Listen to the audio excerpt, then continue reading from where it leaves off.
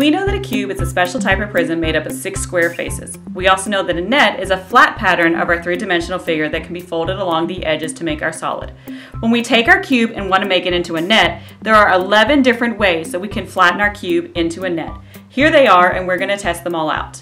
We're going to start by arranging our squares in a capital T to make the first net of our cube. It doesn't matter if we put our 3 across at the top or at the bottom, because either way, one would just be a rotation of the other. So let's go back to our original arrangement and test to make sure it works. We can fold up these 2 sides and then wrap these around the front, top, and back and see that it does indeed form a cube. Keeping with that same idea, we're going to move our 3 across to the second level.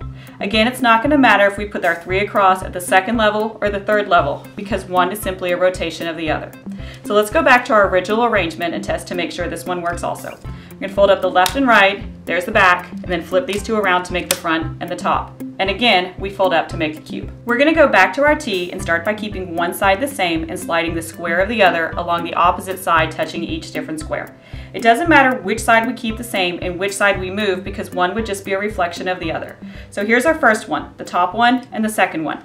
So let's work by folding those up and then folding that around, and we can see that one does indeed make a cube. Keeping that same idea going, we're going to have one attached to the top and one attached to the third level. We can then take those, fold those up and around, and we see that arrangement also makes a cube.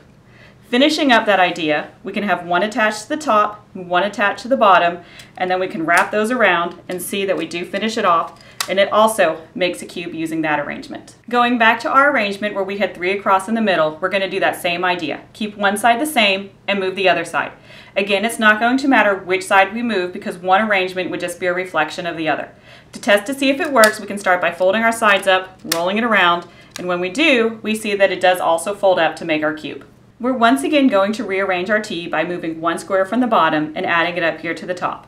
When we do that, we see that we can still fold up our faces in order to make a cube.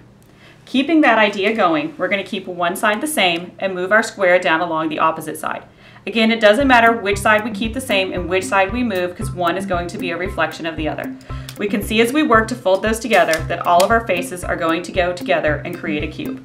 We can slide that face down one more time so it's attached along the bottom, and when we do, that one also goes together to create our cube. In this arrangement, all of our squares are grouped together in groups of 2.